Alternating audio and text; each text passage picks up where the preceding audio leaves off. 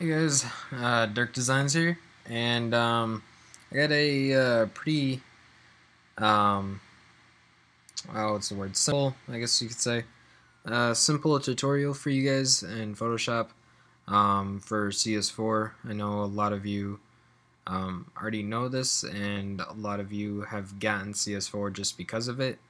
But if some of you guys don't know how to use it, I was going to show you guys how to use the content aware fill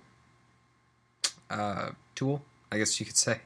So what you're gonna do first is, if you have, it's mainly for photography, but if you have like a picture like this right here, and you didn't want the, like, let's say the cat image right here, um, now you can use like the pen tool and then just do a quick little outline of it. But what you're gonna want is to make the selection itself. So you are better off if you have it using the lasso tool, or one of your selection tools over here using the marquee tools or lasso.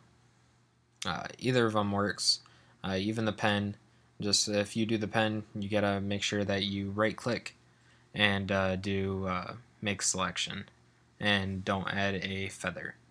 But after you get selected, if you do pen tool, just go up to either the marquee tool or the lasso, doesn't really matter, and go over to the image and then just right click and hit fill, and under contents for use, you're gonna want to hit content aware, and for CS4 it's already on there, and blending mode normal, opacity 100, and then just simply hit OK. And what it does is it takes the surrounding like the surrounding parts of the selection and tries to blend it in with it to best fit the match.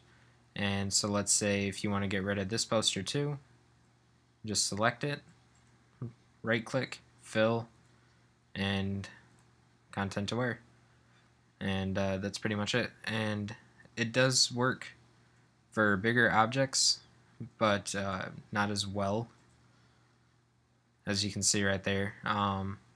Outlines it, but then tries to replace it with the this gentleman's head over here.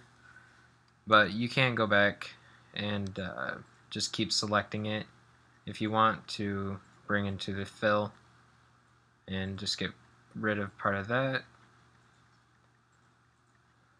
and there you go.